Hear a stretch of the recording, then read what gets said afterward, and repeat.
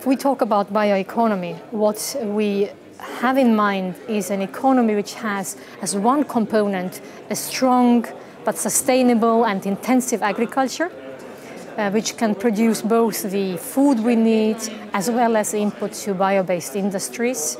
The identity of industrial biotechnology, which we've tried to invent over the last few years, is actually something which is not in the public consciousness. We need to go back to understand that farmers are business people who grow products for markets in a sustainable way while taking care of the land. But the first purpose of farmers is to grow things, not to be tourist guides. This tire is special because it was made using bioisoprene. Bioisoprene is a key material used to make polyisoprene, which is a synthetic rubber that gets used in making a large number of tires and supplements natural rubber, which comes from rubber trees. The only sustainable way to have high energy density liquid fuels is through biotechnology, bio-based fuels, and then the bio-based chemicals or bioproducts that come with them. There is no other way.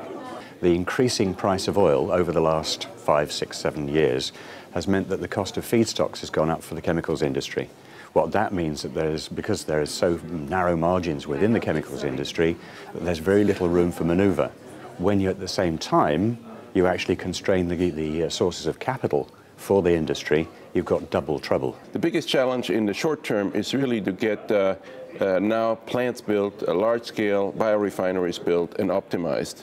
And in the long term, to ensure that the biomass is grown by farmers all across Europe. CAP should be about agricultural productivity. It should be about looking at the agricultural industry in Europe and making it sustainable and productive and competitive. That's what it should be about. It shouldn't be about subsidies. So if you want to do that, we're opening a new market for agriculture for farmers in Europe, and that should be welcome and worked upon. I don't think we've really gotten serious, truly serious yet, about the great threat that our dependence on petroleum is to economic security, to national security, to climate security. And maybe the European view is that we're further ahead in that, but I think we're still not serious enough there. Now the next question is to have also policies which would be well integrated, to have funding schemes which would be integrated. And this is definitely one of the steps we see from European side that needs to be now put in place for bioeconomy. The main stumbling block is the invisibility of what we're doing. Literally, because it's the glue that holds everything together, you don't actually see it within the context.